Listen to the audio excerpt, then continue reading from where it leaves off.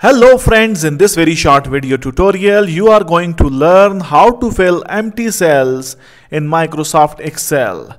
You will learn how to fill thousands of empty cells with this very smart tip.